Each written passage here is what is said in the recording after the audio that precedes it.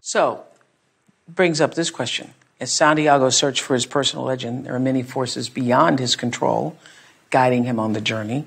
I love how you say, even when they were out in the middle of the desert, and sometimes they'd have to go around some of the dunes and avoid some of the obstacles and avoid the tribes who were at war, that as long as they got back on course, they would always end up at the same place. Yeah. That's the way our lives are. That's a metaphor for our life. Absolutely. That there are obstacles that take us out of the way, but as long as you know where you're going.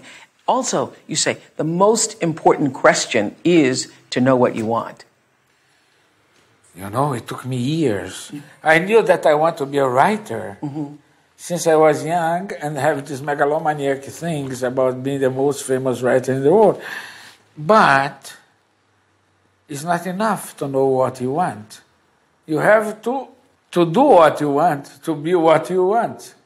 You know, so a writer implies in writing books. Yeah. A gardener implies in gardens. You know, but if you, I don't know about today, but if you talk to your father, your mother, if you are from a middle class, I want to be a gardener. Your father says, oh, my son, please go to the university. Yeah. Get a diploma, and you can do your gardening during the weekend, you know. But you love plants.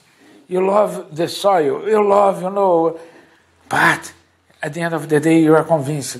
And this is not good for the person who is being convinced and for the person who is trying to convince.